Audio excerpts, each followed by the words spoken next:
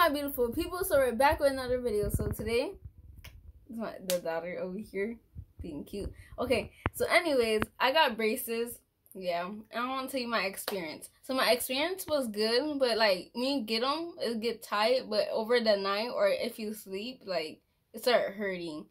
But 1 to 10, it's like a 6. It's not that, it doesn't hurt that much, so you shouldn't be complaining. I don't know, but I like them, in my opinion. I think I picked a good color because it makes me look good. But y'all should like try to get some braces so you could like experience them. So, yeah. Okay, and how would you brush them if you have braces? So if you brush them, like you have to brush them in a circle. You cannot brush too hard because it will hurt your teeth and the brackets probably will come off. You don't want that. And does that hurt your gums too when you brush your teeth?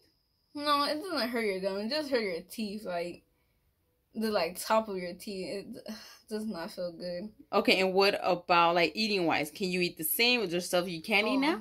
I cannot. I could barely eat Takis. Like, oh my good chips. Like, I can't. I could barely eat a tortilla. That's how sad that is. But you know, I have to deal with it. It'll be worth it at the end. Yo, pain is a beauty. Now, what do you think, like, kids or just anybody in general is going to get braces?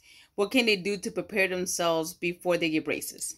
I think you should, like, clean your teeth more often, and you should wear, like, some expanders or something to make your teeth, like, not hurt, but, like, just have, like, a day experience. Like, make you know it's going to hurt, so don't be crying.